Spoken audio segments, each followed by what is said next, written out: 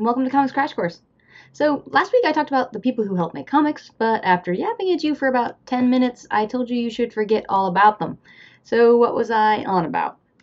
Well, whenever I teach anything, a book, a movie, a comic, and I'm talking about the text with my students, one question inevitably arises.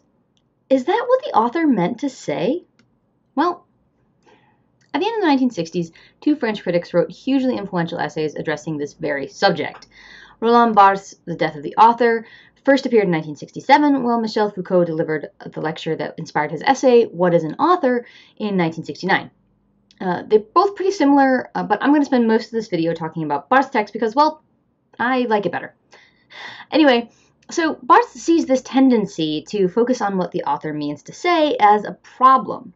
He writes, the explanation of a work is always sought in the man or woman who produced it, as if it were always in the end, through the more or less transparent allegory of the fiction, the voice of a single person, the author confiding in us. Now, I totally get the desire to know what the author meant to say. You see, when we say something, we want to know that we'll be understood, that our message will be received. But there's no guarantee. We can't force the person we're talking to understand what we mean, no matter how hard we try. And if they misunderstand us, well, we can't undo that first mistake. It's just not how communication works.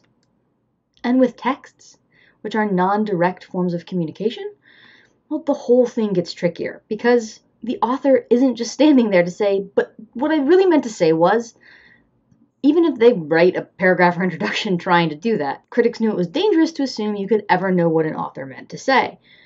Wimsatt and Beardsley coined the term intentional fallacy, which you might have heard, in 1946 to describe the relatively common assumption that an author's stated intention was the only correct way to understand a text. You see, people can lie, or they don't know the full extent of what they do mean, or all of the implications of what they might say.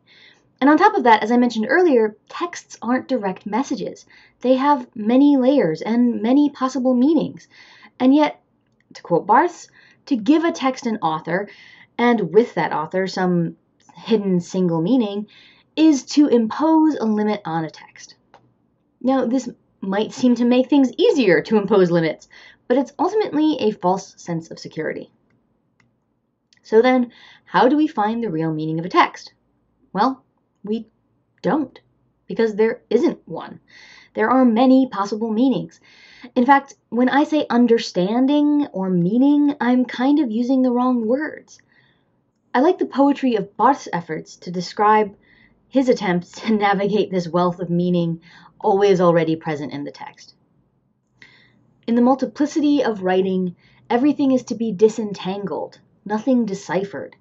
The structure can be followed, run, like the thread of a stocking, at every point and at every level, but there is nothing beneath. The space of writing is to be ranged over, not pierced. The moment we think to ourselves, "Ha! I've solved it," not only are we tricking ourselves, we're doing a disservice to the text as well. We're systematically closing off possibilities rather than allowing the text to exist in its full, even frightening, potentiality. So, what's the point of anything? How do we stop something from meaning anything or everything? Well, we look inward. For Barthes, the real creator of meaning in a text is the reader, not the author. Quote, the reader is the space on which all the quotations that make up a writing are inscribed, without any of them being lost. A text's unity lies not in its origin, but in its destination. And while this seems heady and abstract, we see the effects of it every day. So imagine two people are having an argument.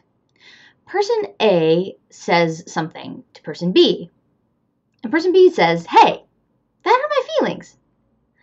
Person A says, well, I didn't mean it that way. But no matter how much person B understands that person A didn't mean to hurt their feelings, person B's feelings aren't unhurt. So, was it a failure of interpretation on person B's part?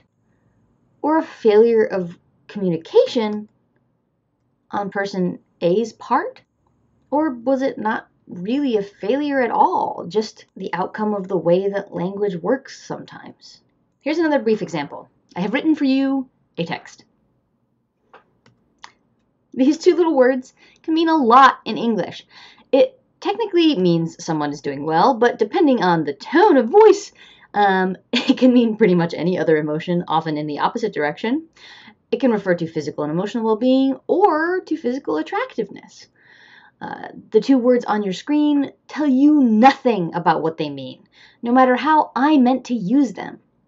The meaning you make of them ultimately will come out of you more than out of anything that I meant to say.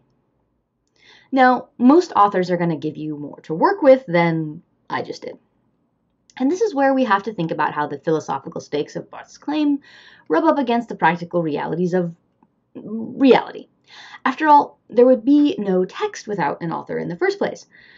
Thus, I tend to think of text as a point of conversation, in which the author's voice is one of many possible voices.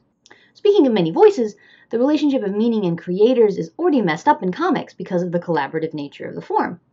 Because even if one person is taking on all of the possible roles, doing the writing, the penciling, the inking, the coloring, and all that kind of thing, they're still working and creating meaning in many possible modes, which means more possibilities for meaning to get tangled.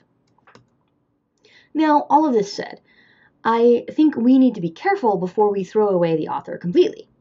You see, texts are created by human beings, and that means that they are the products both of individuals and of particular social, cultural, historical, political moments. So to kill the author completely is to forgo some of our best clues to the context in which a particular text is created.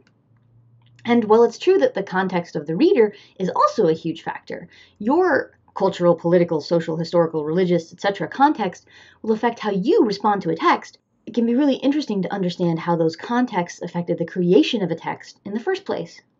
I talk about this in much more depth in episode 21, Why History Matters.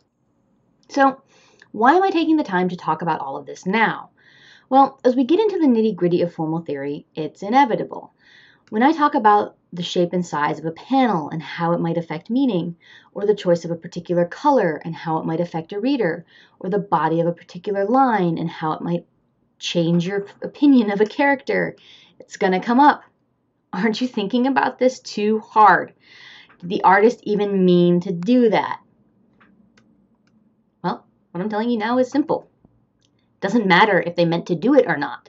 Once it's on the page, it's done. It's the readers to play with. The work of the writer, the penciler, the inker, the letter, the colorist, and anyone else involved is important for us to recognize as individual work. But we as readers and critics are free from the tyranny of having to think about what those creators meant to say. The meaning that you received is one of the many possible meanings a text can hold, whether it was intended to be that way or not, which is actually really cool.